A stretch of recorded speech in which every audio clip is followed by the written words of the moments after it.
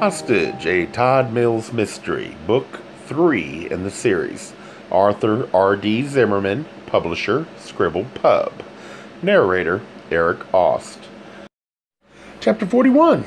As soon as they turned the corner and started down the narrow hallway, Todd saw the door and was sure.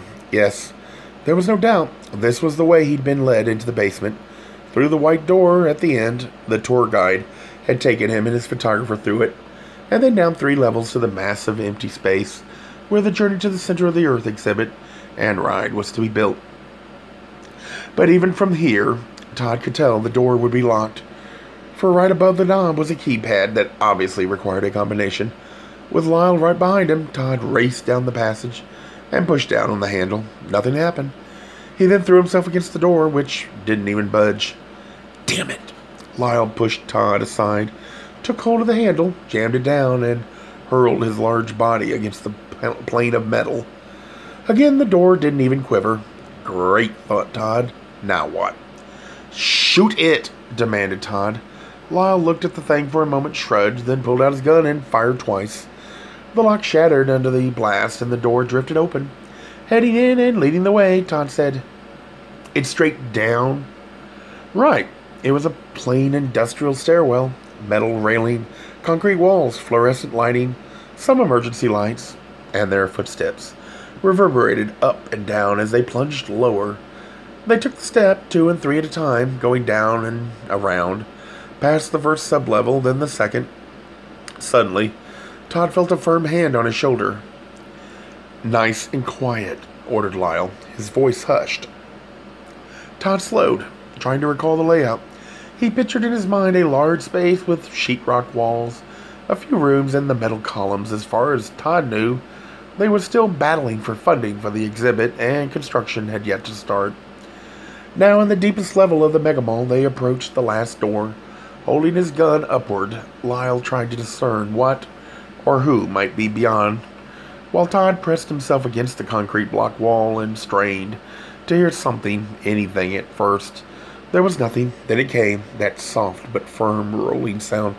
Somewhere up above, the computer-run roller coaster had been started for the day, and yes, Todd knew with the utmost certainty this was the place. The sound on the videotape had emanated from here. Lyle quietly inched open the door, stepped through, and Todd followed. The chamber beyond was faintly lit with a few long fluorescent lights. He remembered walking through while the proud tour guide explained how the lava exhibit would be here, the dinosaur fossils there, the underground sea over there, and the operations room in the far back. But now, instead of visions of grandeur, there were only blank walls. Todd slipped into the lead, quietly moving along. Reaching a corner, he hesitated. Yes, he thought they had to be somewhere back here. He pointed around the corner, and Lyle nodded. Todd was about to move on when he heard something, a shuffle of steps. He paused. Nothing. Then proceeded, rounding the corner and entering a large empty space, perhaps 30 feet wide and 100 feet long. His attention was immediately caught by a closed door on the far wall. At the bottom of the door, a strip of light glowed softly. Todd looked at Lyle and nodded, holding his gun high in both hands. Lyle moved swiftly, yet carefully across the space. Todd hurried after him, silently crossing to the wall and pressing himself against it. Lyle slid over to the door, listened, then moved right in front of it, his gun held out and ready to fire. He glanced once at Todd, lifted his foot, and kicked in the door, which burst open under his force. Todd rushed after him, entering a small room littered with sleeping bags, boxes, and a small television. "Shit!" snapped Lyle, finding it otherwise empty. He quickly checked a side room and then the bathroom, which was rich with a foul odor and an odd mound of plastic. "This was it," said Todd, adding it all up. "They were here. Look, there's the video camera." The air in here was too thick, too stuffy. He couldn't have left that long ago, and Todd turned, dashed out. He glanced up and down the long room. Suddenly, something started struggling at the far end, and the next instant a person lunged out of the shadows. "Stay out of this, Todd," screamed Rawlins. A second person jumped out, jabbed a gun in the first man's head, and dragged him away. Yet as horrible as the situation was, Todd was struck by a wave of relief, for this meant Rawlins wasn't a willing participant. "Rawlins!" he shouted, bursting into a run. Todd charged through the long space. With Lyle speeding after him, a third and a fourth figure appeared, and yes, Todd could tell one of them was Congressman Johnny Clarendon. A distant door opened, and then all four of them slipped into the innermost parts of the mega mall and disappeared. Sprinting all the way, Todd reached the passage before Lyle. "Wait!" ordered Lyle before Todd could rip open the door. Todd resisted the temptation, waiting until Lyle rushed up, readied his gun, and slowly pulled back the door.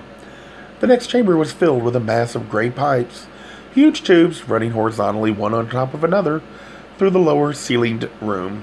Exactly, recalled Todd. This was no boiler room. The tour guide had told him about this, bragging about the heart of the mega mall's cooling system. Such a huge structure filled with so many lights and so many people generated massive amounts of heat. So much, in fact, that the main concern over here in Minnesota was cooling. In this frigid climate, the heat was turned on only 2 or 3 weeks a year. The rest of the time, it was all about cooling, and a massive underground system had been developed with pipes that plunged several hundred feet down into the earth so that the heated water they carried would be cooled before returning to the air conditioning system. This room, Todd knew, was only the tip of the system. Something clanked straight ahead and to the right, and Todd followed Lyle into the next room, one slow step at a time. Peering ahead, Todd saw that in some 50 feet, the pipes curved to the side. There had to be another way out, a far exit, and they continued along, Lyle clutching his gun in both hands and swinging it from side to side. Out of nowhere came an odd noise. What was it? Merely water churning through the pipes? More footsteps. Then it came again, the sound of hushed movement. Todd stopped. Were they over there to the left? Echoing up and down the chamber, a single drop fell on the concrete floor, followed by a second. Lyle turned around, put one finger to his lips, then nodded and motioned to Todd to follow. They continued another 20 feet, and the sound of the dripping water grew. Breaking that came the slow, barely audible vibrations of something being dragged. Reaching another gap in the pipes, Todd and Lyle hesitated. Something clicked. A door? And Todd spun to the side. Straight ahead, 2 people suddenly lunged out, a skinny man pressing something against the second one's neck. "Don't shoot! Don't shoot!" he shouted, his voice nervous and quick. "I've got a syringe full of HIV-infected blood, man, and if you come any closer, I'll inject him with it. And this is Johnny Clarendon, the congressman. I'll pump him full of AIDS, I will." "Elliot, please," begged Clarendon, not even daring to flinch, his spine rigid with fear. Todd stood perfectly still, and he forced his voice to sound calm and even. We just want to talk. My name's Todd, and I know perfectly well who you are, you TV turkey," said the skinny one. "I know all about you. Now go away, be a good faggot, and let us finish our business." "But maybe we can..." "Oh, just shut up. I mean it. Either of you comes any closer, and I'm going to give Mr. Gay Public Enemy number 1 a full dose of the supreme cootie. Courtesy, I might add, of your handsome dying lover," he said, tapping the syringe with a naughty giggle. Horrified, Todd couldn't move, didn't know what to say, let alone do. "I mean, man," chattered Elliot, "my arms and my legs are so skinny, they're just toothpicks. Not much left of them at all, and my veins are in shit shape. So we borrowed some blood from the nice cop." A voice cracked not 15 feet behind Todd, coolly pronouncing, "You guys do anything fancy, and this one gets it too." Todd whipped around to see Matthew, the bald-headed leader, pressing a gun to Rawlins' right temple. "Ah, Jesus, now what?" Looking up, Rawlins pleaded to be understood. "Todd, they took it from me. My blood, they forced me to." "Rawlins," began Todd, taking a half step forward. "Stop, Todd," screamed Matthew, his face bursting red. I mean it. I'll blast his brains out, and Elliot will shoot Clarendon full of AIDS. Todd was perfectly still. You and your friend there get down on the floor, commanded Matthew. Now! And you, Muscles, put the gun down and slide it over here. Todd looked over at Lyle, saw him hesitate, then watched as he placed the gun on the floor and gave it a shove with his foot. Of course, they had no choice, and Todd began bending over. Matthew scooped up Lyle's gun and barked. You know what to do, assholes. You've done this for me before, so get down and put your hands behind your fucking heads now. You tell him, cackled Elliot from the other side. Todd went first, placing his knees on the floor, then leaning forward and pressing his hands onto the cold concrete. Lyle stretched out to his right, and then both of them clasped their hands behind their heads. Todd glanced over, saw Matthew shoving Rawlins toward them. Okay, now you get down too, Rawlins, ordered Matthew. Get down on the floor next to your boyfriend. In a tiny voice, Clarendon said, Please, just leave me here too. Oh, shush you, ninny, Elliot chided as Todd caught a glimpse of Rawlins slowly lowering himself. He started trembling inside. Dear God, how crazy with Matthew. Just what was he going to do to them? Todd closed his eyes, slipped his leg over, and tapped Rawlins on the ankle. Rawlins nudged back. The next moment, Matthew was leaning over Rawlins, strapping first his hands behind his back, then his feet with flex cuffs. He then stepped over Todd and cuffed Lyle as well. As for you, my friend, Mr. Todd, laughed Matthew, kicking Todd on the foot. This time, you're the one coming along for the ride. What? Shouted Rawlins, twisting on his side. No! Matthew, leave him out of this. Just shut up and stay down, shouted Matthew. Sorry to dump you, Rawlins, but Elliot and I are going to need all the exposure we can get. Absolutely, darling. And Todd's a lot more well-known than you, continued Matthew. Now get up, Todd. His voice low as he lay on the floor, Lyle advised, Do as they say, Todd. You're fucking right, snapped Matthew. As Todd slowly pushed himself up, he glanced at Lyle and saw his hands twisting against the flex cuffs. Just how strong was he? As soon as Todd was standing, Matthew jabbed his gun into Todd's back and said, Now, just be a good boy and do like I say, or it's going to be lights out. Am I clear? Todd nodded and glanced down the hall at Elliot, who was clutching Clarendon, almost leaning on him for support as he kept the tip of the needle all but pressed into the congressman's neck. One false move by either one of them and Clarendon could be on that long, dark road. You're crazy, Matthew, yelled Rawlins, trying unsuccessfully to wrench himself free. Don't you see that? You're doing more harm than good for AIDS. Every straight person in the world is going to hate gays after this. I'm just determined that's all. Oh, wow, muttered Elliot. This is so great. Now we've got two famous people. Matthew nudged Todd with the gun. Okay, just go over there toward Elliot. We're going to go out another way. Got it? Todd nodded. And remember, no fancy stuff. Todd, called Rawlins. I'll be okay, he promised. Matthew echoed. I'm telling you, just stay here or Todd gets it. Elliot and Clarendon went first, Todd and Matthew second.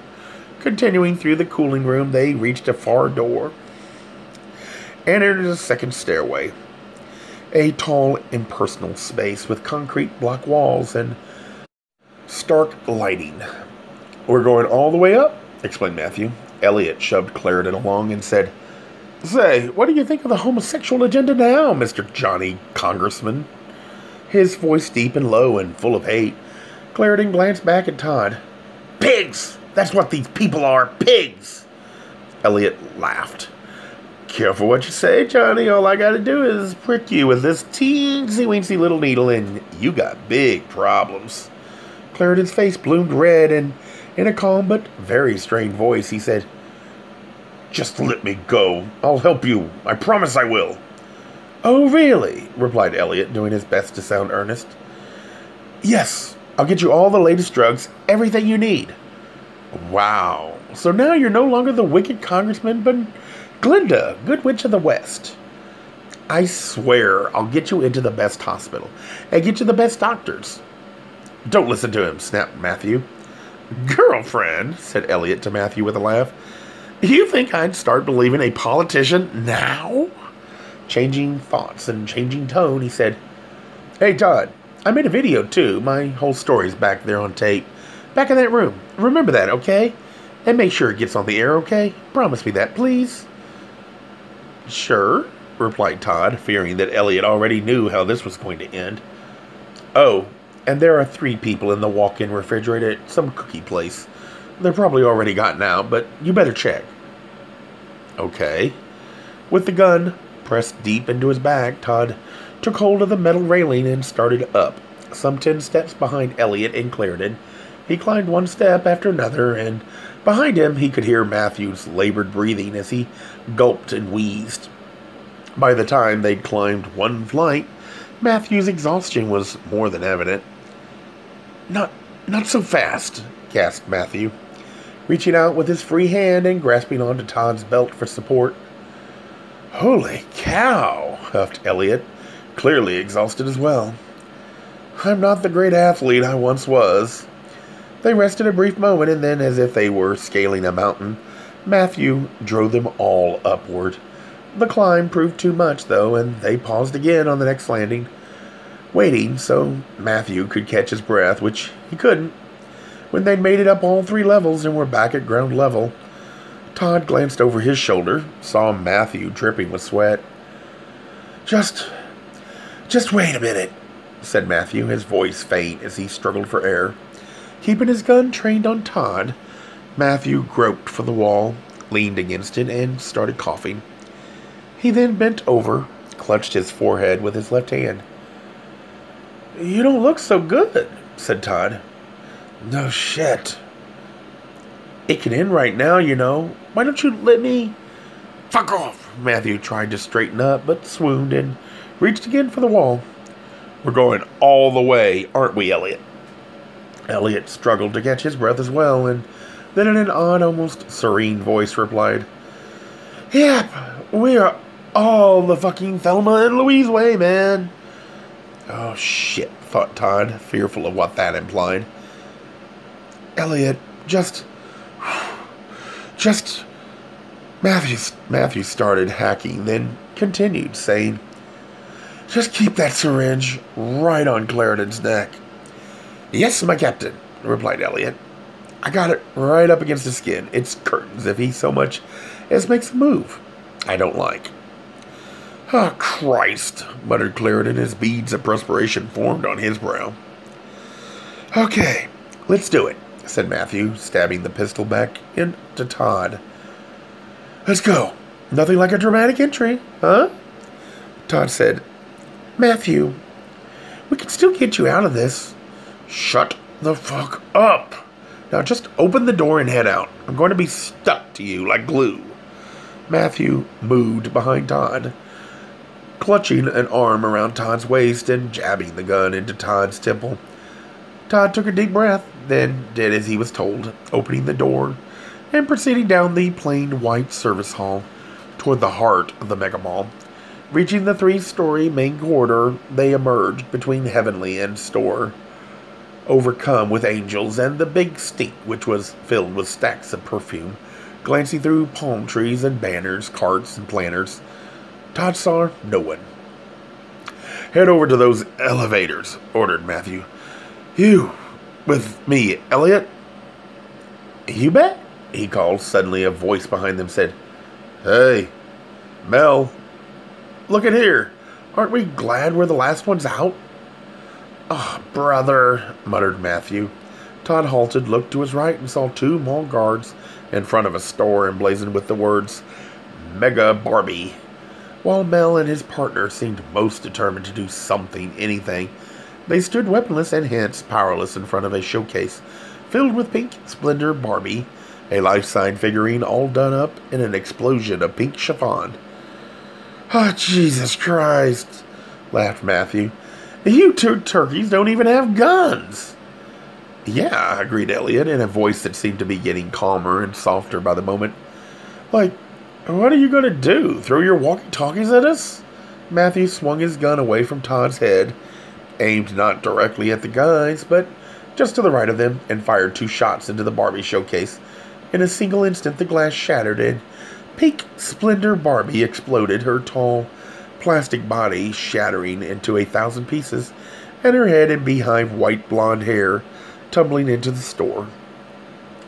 Turning to the guards, Matthew laughed like the devil and shouted, "Now, which one of you am I going to kill first?" The guards bolted, tearing down the teal-carpeted hallway. Clearly amused, Matthew continued chuckling as he jabbed the gun back against Todd's head and ordered, "Keep moving," with the hot barrel against his temple. Todd led the foursome onward, moving around some planters, past a teddy bear shop, a music box shop, an enormous shoe store, and to the bank of elevators. He pressed a button. One of the doors immediately opened, and Matthew, Todd, Elliot, and Clarendon boarded the all-glass lift. Elliot pressed the number 3 and in a faint voice said, "Going up. Next stop, chaos." As they rose past the second floor, Todd saw a handful of guards, some charging toward the elevators.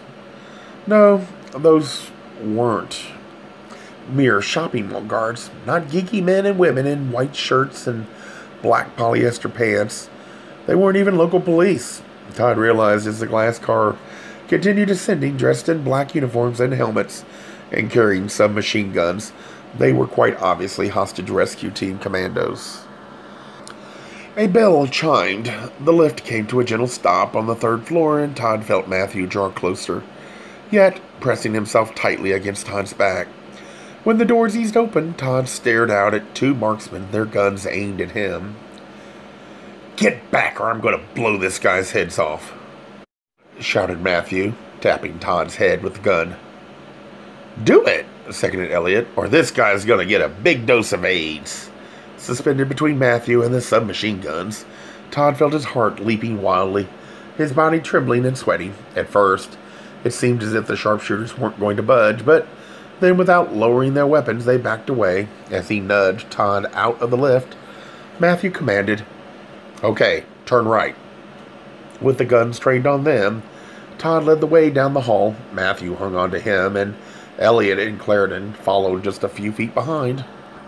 Aware that the sharpshooters were looking for that one moment, that millisecond that might give them a clear shot, Todd moved cautiously past a blue jeans store, finally turning a corner and entering the food court, which glowed with sizzling red neon hamburgers, chilling blue neon shakes, and dancing orange neon french fries. Lining both sides of the massive V-shaped space were several dozen fast food booths with brightly lit menu boards offering everything from pizza to mini donuts to sushi to deep dish chocolate chip cookies. "Go all the way out there," commanded Matthew, whispering into Todd's ear and shoving him along, "all the way to the edge." Todd led the way around a column on which hung a huge neon Pepsi cup with flashing bubbles, then steered through a mass of formica-clad tables. As he moved along, Todd was suddenly aware that they weren't surrounded by simply 1 or 2 additional sharpshooters, but at least a dozen more, all of whom fanned into strategic positions. Carefully proceeding through the food court, Todd headed onto the ground balcony, a huge perch covered with still more tables and chairs which jutted out over the entire amusement park. With Matthew still pressing the gun into Todd's temple, he went all the way to the edge and peered out. Off to one side hung an enormous space rocket and moon, constructed of multicolored Lego blocks, while in the distance stood the Ferris wheel, which was so far away it looked tiny, spying something snaking and curling through the treetops. Todd realized it was the roller coaster, completely empty yet maintaining its computerized schedule. With a quick glance over the railing, Todd saw down below not only another dozen guns aimed up at them, but a handful of television crews and their cameras as well. "Very good," cackled Matthew, his hand trembling as he ground the gun into Todd's scalp. "Can their telephoto lenses reach this far, Toddy?" "Yeah, and I'm sure they won't miss a second," Matthew called. "Hey, Elliot, we're going to go down in history." "Yeah, we made it," he said softly, out of the corner of his eyes. Todd watched Elliot nudge Clarendon up to the railing and peer out over the largest of interior spaces. For a long time, Elliot just scanned the area, seeing it all. The forest of trees, the huge columns, the sparkling lights, all the rides as if for the first time. Or was it? Todd feared, perhaps the last? His voice faint, Elliot said, "So do I do it now, Matthew? Is it time to inflict the ultimate experience upon the evil congressman?" "Oh, God," pleaded Clarendon. "Please, please don't." "But why shouldn't I?" asked Elliot, as lucid as he was perplexed. "Otherwise you'll never understand the damage people like you have done." "Please, I swear it. I'll help you. Just don't. Please don't." "Clarendon, you are such a fucking baby," said Matthew, who then turned and leaned over the railing and yelled to the journalists below, "You guys, with the cameras, make sure you get this." Glancing the other way, Todd saw a movement. It was Rawlins, bounding past a hamburger stand and heading straight for them. Several black-clad HRT guys leaped out and grabbed him, but Lyle, right behind, came to his aid, and Rawlins pushed through, maneuvering in and out of the tables and chairs. Rawlins rushed on, then slowed as he approached the edge of the grand balcony. "Ah, shit," groaned Matthew upon spotting him. Todd shouted, "Rawlins, stay away!" Paying no attention, Rawlins calmly said, "Don't do it, Matthew. Don't kill Todd." "Get the hell out of here," shouted Matthew. Rawlins, his brawny frame quite still, ignored him and calmly continued, saying, "It's me you want to kill, not Todd." "Oh, is that right?" "Absolutely. You gave me a death sentence, Matthew. You passed HIV to me, so why don't you just do it? Why don't you just shoot me and finish off what you started?" "Oh, Jesus," moaned Matthew. "After all, I don't want to get as sick as you." "What? It's too much for you, tough guy." "And I certainly don't want to get as ugly as you either." Matthew flinched. "Listen, if you think this is going to save your boyfriend, you're wrong. You look like shit, you know it. And shut up. And I don't want that." Rawlins waited a moment, then slipped to the edge of a table and added, "You used to be the handsomest man I'd ever seen." Matthew hesitated, then snapped, "Rawlins, get the hell out of here now." "Everyone said that about you. How gorgeous you were. It was no surprise you were so successful as a model. Everyone lusted after you, all the guys. But now look at you." "Stop it!" "People run from you, don't they? I mean, you look like some sort of freak. That must be a real hard for you." "Listen, AIDS is so damn ugly, isn't it? I mean, can you even stand to look at yourself in the mirror?" Rollins shook his head. "I just don't want to look as bad as you do now. All the oozing sores and the wasting and..." "Shut the hell up!" "I don't want to rot like..." "Stop it!" "No, Matthew. You're going to have to shoot me. That's what I want. I want you to kill me so I don't look as hideous as you." Matthew shifted from one foot to the other and blurted, "You know if you don't shut up, I'm going to kill Todd." "No, you're not." Todd glanced over, saw Elliot and Clarendon hanging on every word, swinging his eyes across the food court. Todd spied the sharpshooters, frozen in position, one against a column, another leaning on a tabletop, another perched by a garbage can, all of their guns trained on Matthew, and therefore Todd as well, his body blistering with sweat. Todd said, "Rawlins, You know, Matthew, I'm pissed off too," continued Rawlins, ignoring everything and everyone else. "I'm pissed as hell at you for doing this to me, for making me sick."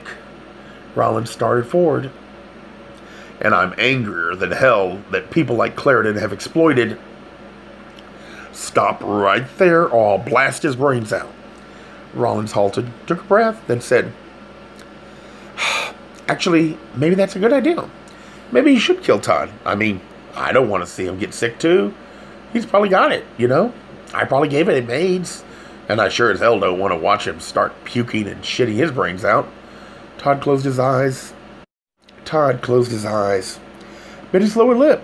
He took a deep breath, felt his heart slamming against his chest. Was Rawlins as insane as Matthew?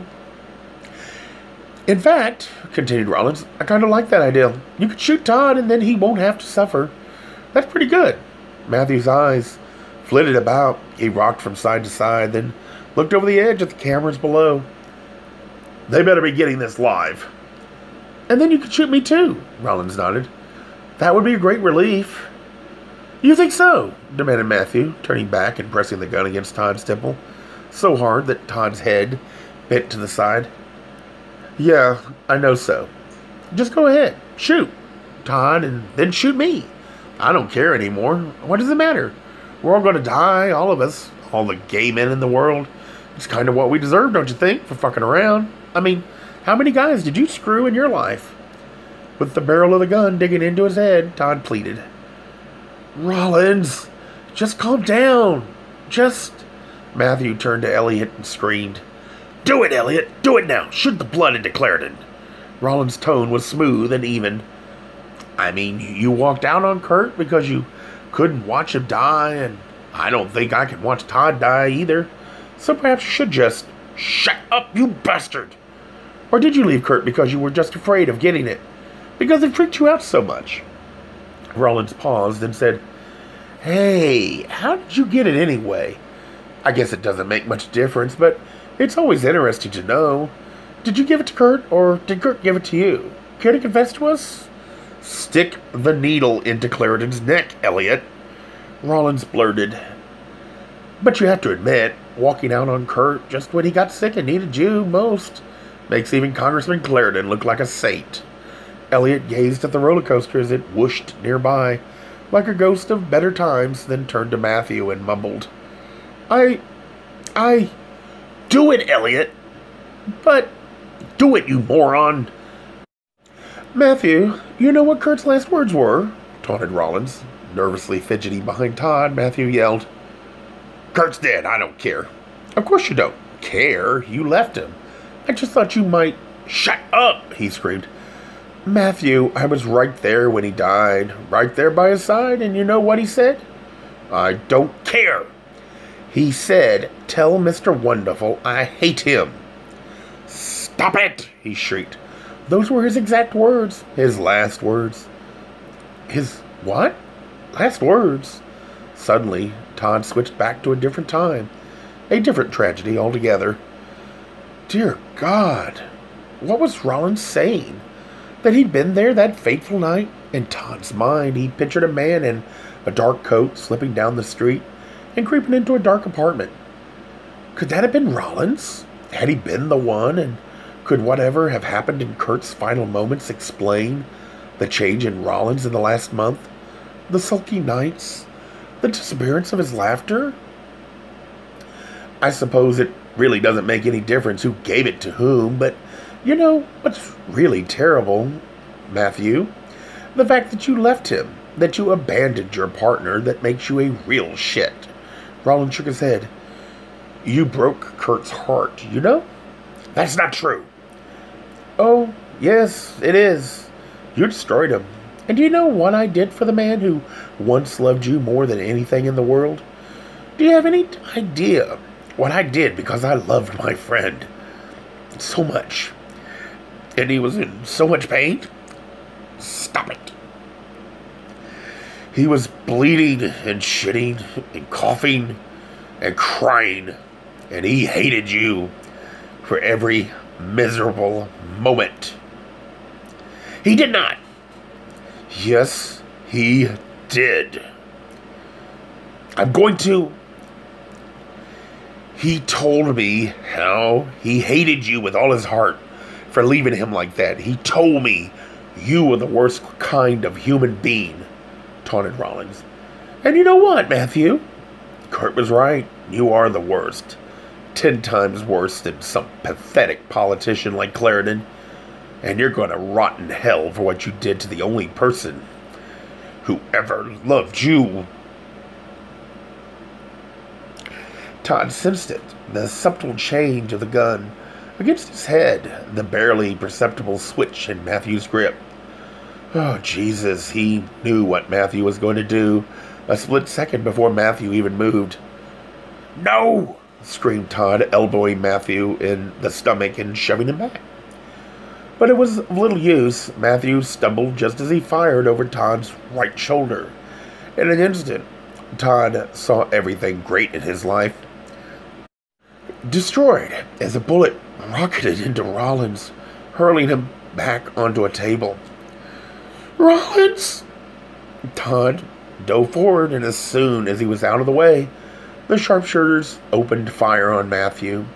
There was one rapid explosion of gunfire. A half-dozen shots that came so quickly. They sounded nearly as one. Every single bullet bit into its target, and Matthew's body danced as if suspended, then dropped to the floor, his punctured body spurting his poisoned blood everywhere. Aware of nothing else, Todd scrambled through the chairs as his lover collapsed. "Rawlins!" Elliot, his sunken face stretched with terror, abruptly pushed away the congressman and threw aside the syringe.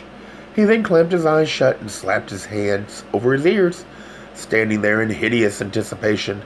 Clarendon bent out of the way and bolted for safety, yelling, "Shoot him! Get him, now!" Elliot didn't move, didn't open his eyes. He just stood there, undoubtedly expecting and perhaps hoping for a hail of bullets. Something, anything to blast him from this world into the next. There was, however, nothing. Not a single blast of a single bullet. Nothing to take him beyond. "Shoot him, you idiots!" shrieked Clarendon, tripping and pawing over chairs and tables as he stumbled out of the way. Instead, 4 men with machine guns swooped upon Elliot, their weapons trained on him the entire time. In one orchestrated and ballet-like instant, they swarmed around and engulfed Elliot, seizing the skinny, frail man with ease. Todd saw the blood leaping from Rawlins' upper left chest and shouted, "Get him, medic! Hurry!" Falling to the floor on his back, Rawlins clasped one hand over his wound in a desperate but feeble attempt to stem the flow of blood, which was gushing with maniacal pressure. "Back!" he gasped as Todd neared. "I'm here!" Rawlins held out his blood-drenched hand, cried in the weakest of voices. "Stay away!" Horrified by what he saw, Todd couldn't stop. He grabbed Rawlins' bloodied hand, scrambled down, and knelt in the pooly blood. He touched Rawlins' shirt, looked for some way to stem death. But the wound was so big, the blood flowing so quickly. "Get back!" whispered Rawlins, panicking, not knowing what to do. Todd reached up, ran his own now bloody hand through his hair, then pleaded and screamed. "Where's the doctor?" Rawlins closed his eyes, then opened them and looked up. His lips parted. He tried to speak, but couldn't. He grabbed Todd's arm and squeezed. And finally, his eyes fell shut. "Rawlins, stay with me!" shouted Todd, caressing Rawlins' face. "I'm right here. Don't go, Rawlins. Don't go."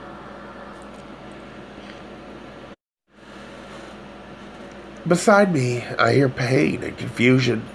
Such suffering. It's Todd, and he's crying so hard. I'm afraid something's breaking within him. If only I could open my mouth. Because there's so much left to say. This really isn't scary. No, my eyes are closed, but it's not dark. In fact, there it is, that light, the one that always talk about. So pure and white, beckoning me to come, calling me with its clarity. There, I can still move my fingers, and that's your arm. Todd, that beautiful, wonderful arm that you used to wrap around me. I'm closing my fingers, clutching you. Do you feel that? Do you? I'm not trying to hang on. I'm really not. I just want you to understand, sweetheart, that I'm going to be okay. That I'm fine. Really, I am. In fact, I feel flush. with a kind of overwhelming sense of well-being. If only I could make you believe this. If only I could move my lips and smile. Hey, right, this moment, I'm realizing that the secret of life is like a ball that you have to keep rolling. So that's what you got to do, Todd. Just push on, because after all, it's like your old boss used to say, this ain't no dress rehearsal. Wait, the light's getting brighter, and there's someone out there, a radiant face and outstretched hand. Kurt, is that you? Of course it is, says the smiling, glowing face.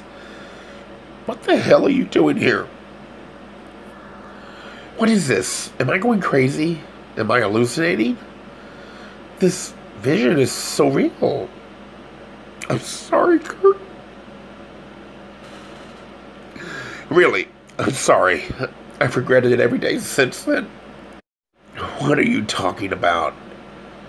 But Rawlins, you did me a favor. Holy shit. You saw how sick I was. And you knew I didn't want to die in a strange place. Then I just wanted to die at home. Cyanide was my ideal, you fool. Yes, but you just followed through on our little plan. You helped me when I needed it most. You did as I asked. Kurt's smiling now. Now, do as I say. Go back to him. It's not your time. Go back to Todd. He's the one that needs you. And don't give up. Someday real soon, this AIDS crap is going to be over. The white light is beginning to dim. The wondrous face receding. Kurt!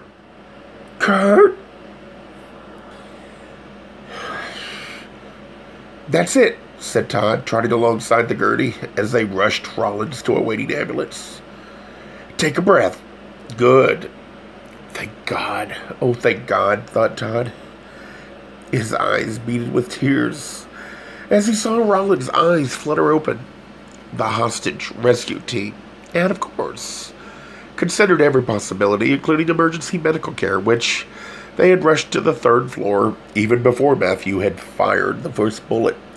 And within 30 seconds of being shot, 2 emergency doctors and a nurse, all of them wearing heavy rubber gloves, smocks, and goggles, descended upon Rawlins, stopping the horrendous flow of blood and slapping an oxygen mask over his mouth and nose. They'd saved him. Rawlins had been tumbling away, and in another minute or two, he would have died as it was. They'd caught him just as he was slipping from this world. It's okay. You're going to be okay, couched Todd. You're on a journey, and they're going to take you to the hospital. I'll stay right with you. Rawlins tried to say something. No, just be quiet, buddy. He saw Rawlins' eyes flit about, and Todd explained. You've been shot, but you're going to be all right. Elliot's okay for now. They have him in custody. He wasn't shot, but he's awfully weak. He added, Matthew's dead. Beneath the plastic mask, Rawlins opened his mouth and faintly said, Kurt, don't worry. We'll talk later. But I know you did something quite drastic for your closest friend. Everything's going to be okay. Todd lifted Rawlins' left hand to his mouth and kissed it. I love you, and I'm never going to let you go. A Gay Mysteries audiobooks. I think it is easy to hate a label, but a face humanizes the word. So this effort is twofold. To offer comfort to those like myself that your world didn't end because you don't fit into the view of acceptable society on both sides. and in hopes of helping those with family that are LGBTQ, that it doesn't mean we are aliens from the child they once knew. Reassure them so they can maybe be supportive at the same time, being true to their values.